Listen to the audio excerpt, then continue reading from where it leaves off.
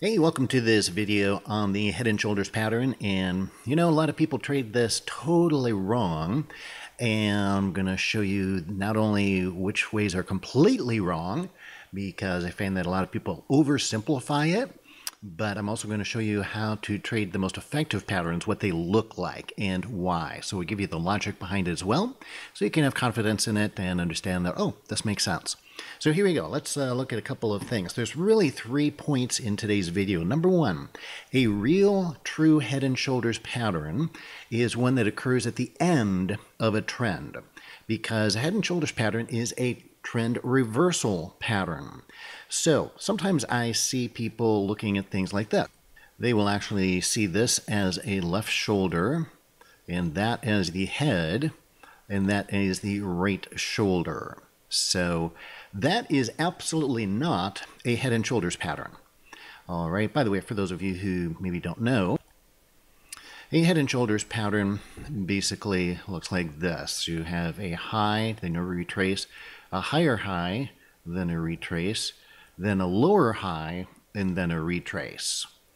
And people call these different things, but basically a head and shoulders pattern. That's the basic idea. A high, a higher high, and a lower high. Now, that is an oversimplification, and that's the problem that a lot of amateur traders make, is they think that's all it is. No, that's not all it is. That is the basic meta pattern, but there's more to it. So the reason that this right here does not qualify as a head and shoulders pattern is because a real head and shoulders pattern only occurs at the end of a trend. And we do not have an uptrend here. So this would be, we've got a nice impulse move here, but really, we've already had a major down move.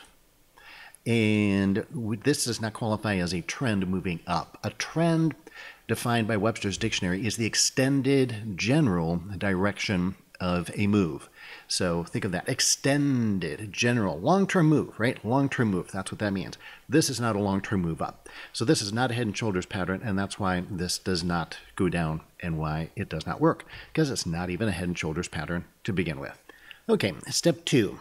Now, the second point here is that here we could look at a potential reverse head and shoulders pattern. There's your left shoulder, your head, and the right shoulder. This is also a bad pattern. Now, this one's a little better than the other because at least we are in a downtrend, and it looks like it could be occurring at the end of a downtrend in order to then reverse the trend and go up. So we've met rule 1, but we're violating rule 2. What's rule 2? Well, let me show you. So the neckline goes from here to here.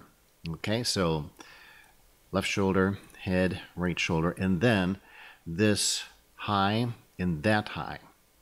Now, here's the problem with this.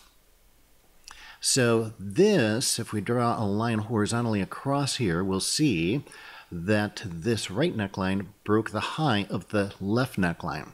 There's actually some people who say that's a good thing, and that those probabilities, or the probabilities of that type of pattern, is better than if the neckline stays below this neckline. Or in other words, the right neckline stays below the left neckline. Understand that a lot of the statistics done on chart patterns are done on daily charts. Now, I showed a daily chart on the last chart.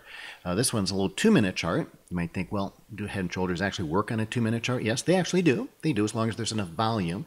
We've got the E-minis here, and so good volume, 2-minute charts work fine.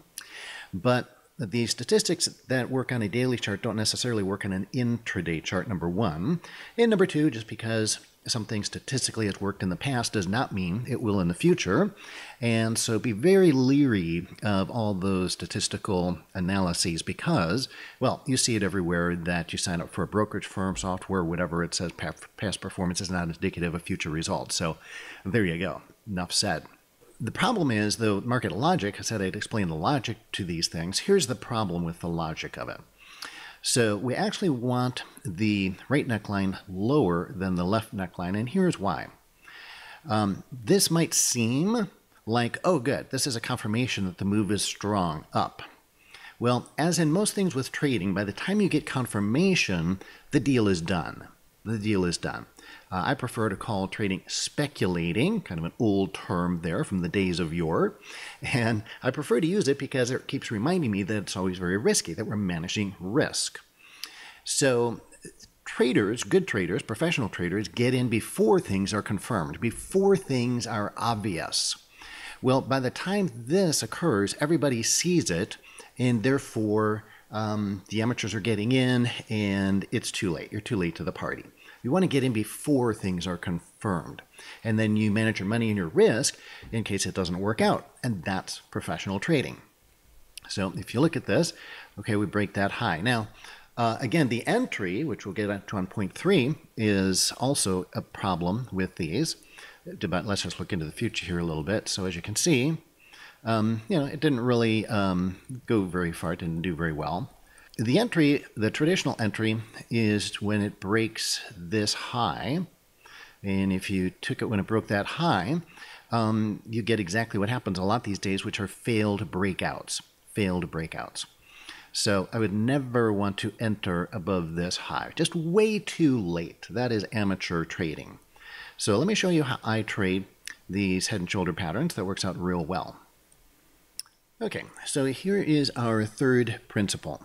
And let's just review 1 and 2 first and show you how it works here. So we've got pretty good move down. Right? It's been moving down for quite a while. Comes back up.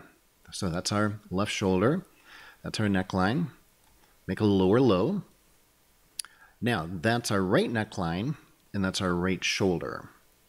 Now, we could enter the break here, but as I said, I don't like that. But here's the first thing that I want to point out. This pattern is 2 patterns in one.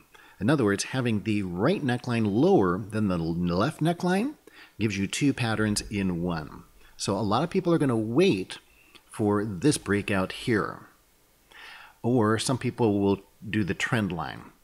And that's actually a little bit better. I would prefer that. I'm not against trading the trend line. That one's okay. But waiting for up here, you're really paying retail instead of buying wholesale. But here's what I want to point out about this pattern. It's 2 patterns in one. Look at this. So if we connect these highs and we connect these lows, what do we got? We've got a triangle, a symmetrical triangle. And so when you get a head and shoulders pattern like this, where the right neckline is lower than the left neckline, you have 2 patterns in one. One, you've got the head and shoulders pattern, and 2, you have a triangle pattern. And triangle patterns are known for breaking out into fairly nice moves. At least you get usually a good impulse move out of them because they're a contraction that moves into expansion.